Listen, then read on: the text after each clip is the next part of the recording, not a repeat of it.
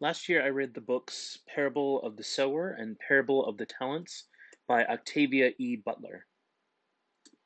They were sort of uncomfortable reads, not because they weren't good, they were very good. But in them, Octavia E. Butler imagines the emergence of a new religion called Earthseed. She imagines it around 2025, 2032, so around the time we're living in now. However, she wrote the books in the 1990s, 1993 and around 1998. And in the books, she not only imagines this new religion taking root, Earthseed, but she also imagines that in the United States, not only is there mass devastation because of climate change, but also that a new president, a tyrant, arises. And he arises on a wave of Christian nationalism and on the tagline, on the slogan, "Make America Great Again." Yeah, she predicted it nearly 30 years before it happened. Um, the book has a lot of interesting things to say. Both books do. But what I want to read today is actually these little sort of aphorisms, short poems that are a part of this book. They are part of what makes the sort of scriptural texts of Earthseed, this new religion. And for Octavia Butler, they were also ways of expressing her thoughts on philosophy and religion.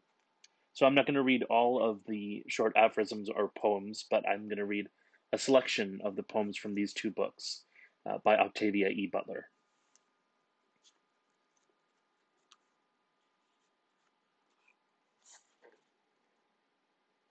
Belief initiates and guides action, or it does nothing.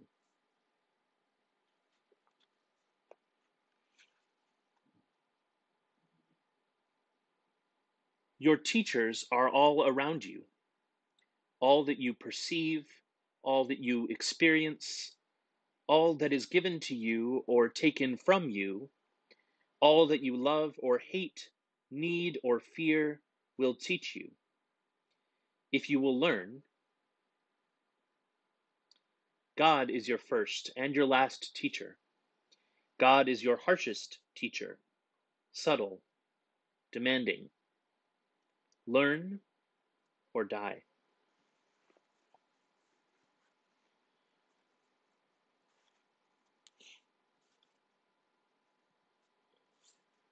Beware, at war or at peace, more people die of unenlightened self-interest than of any other disease.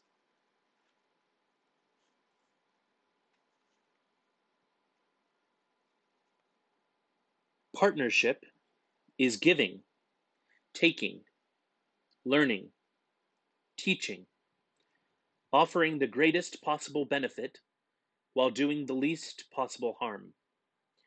Partnership is mutual symbiosis. Partnership is life. Any entity, any process that cannot and should not be resisted or avoided must somehow be partnered.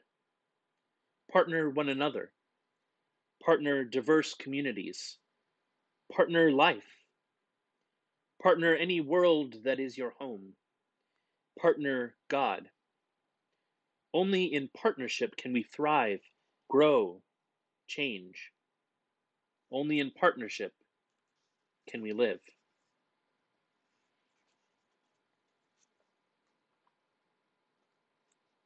To make peace with others, make peace with yourself.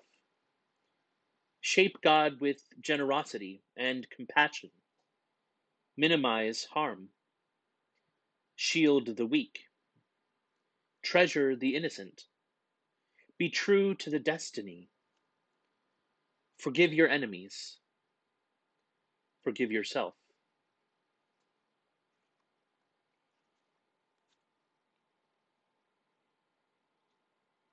Choose your leaders with wisdom and forethought.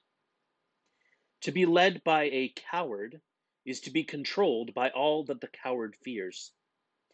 To be led by a fool is to be led by the opportunists who control the fool. To be led by a thief is to offer up your most precious resources to be stolen. To be led by a liar is to ask to be told lies. To be led by a tyrant is to sell yourself and those you love into slavery.